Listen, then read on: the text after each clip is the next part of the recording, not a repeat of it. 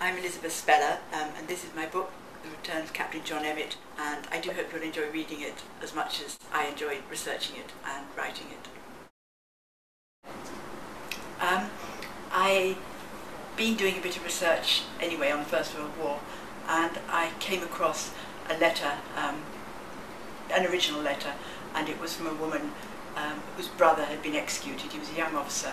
He'd been executed in the First World War for cowardice, and it was a letter to the War Office asking if they would rewrite the letter telling her that this had happened, not mentioning that he'd been actually executed and just saying he'd been killed, because she was so ashamed and she didn't dare show it to her father because she thought, and indeed the young man's father, that it would kill the father, the shame of it.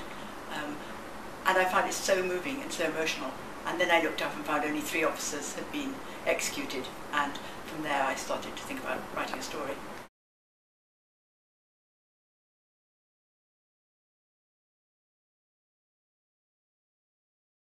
I do think it's certainly very relevant today.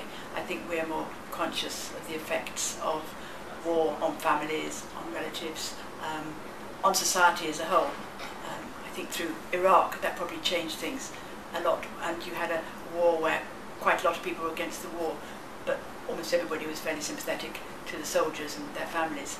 I think we're more aware of alcoholism, domestic abuse and mental illness that can come out of engagements, violent engagements in war. So I think we still have many of the same problems. The books I'd written before I started writing this novel were about history and travel, and in those there's a tremendous importance in getting a sense of place and the spirit of the place you're talking about. And I found it's exactly the same if you're talking about a period in history. It's important that it should feel right, and on the whole I think that's in the detail. Can someone pick up a telephone? When does a man take off his hat? All those things I think bring it together to feel real, in just the same way as writing about somewhere geographical.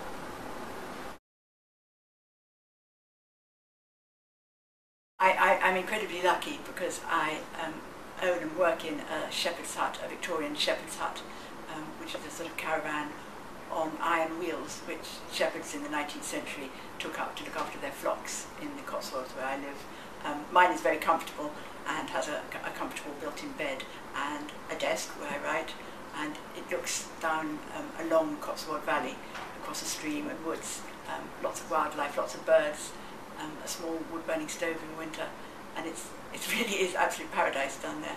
So quite an inspiring place to write.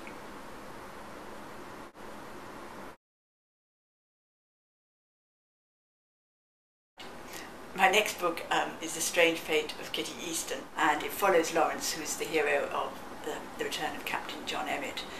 He's 3 years further away from the war. It's 1924, which is a very interesting year in lots of ways in the world. He goes down to see a friend in the countryside in Wiltshire, near Stonehenge, and finds himself bit by bit becoming embroiled in the mystery of a child who went missing before the war, and whose fate has never been known. And while he looks at that and deals with that, he's also still coming to terms with his own emergence from the First World War.